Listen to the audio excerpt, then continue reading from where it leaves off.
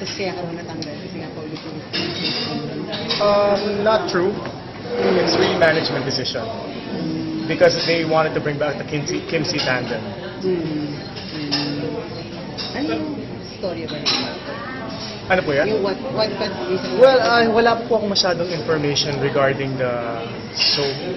But once magkaroon po ng updates, I will tell you guys more about it.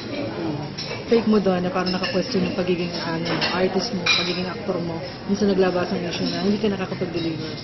Para sa akin naman po, I'm just following instructions. I'm just masaya po ako na ibabalik po nila yung Kim C tandem. And wala naman po. It's just part of our work, and we're here. Nandito po tayo ngayon sa isa pa pong blessing at isa pang project na pumalit naman.